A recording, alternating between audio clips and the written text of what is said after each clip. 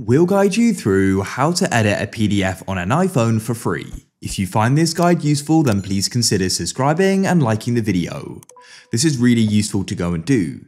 So to get started, make sure you've gone and saved the PDF onto your iPhone. If it's in an email, open it up and you can tap the share button and save it to your files. Now, to do this, we do need an app, but it's free. So you can go and open up the App Store, click on search in the bottom right and go and type in Pages. This is an Apple app. So go and get it if you don't already have it. When you've got it, go and tap open like so. Now, what you need to do is go to the bottom right and you may need to tap the browse button a couple of times. Now, what you need to do is go and locate the PDF. So I'll come on my iPhone into the A doc folder and find the PDF and go and tap it like so.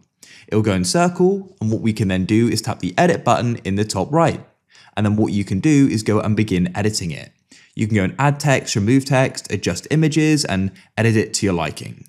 When you're done, then all you need to do is go and tap on the share button at the top. You'll get this pop-up, and you can scroll down and tap export and send, then tap PDF, and you can now go and scroll down and tap on save to files. Of course, you could send it straight in an email, and you can then save it where you want to on your iPhone or somewhere else. And that's it. You've now gone and edited it and saved it.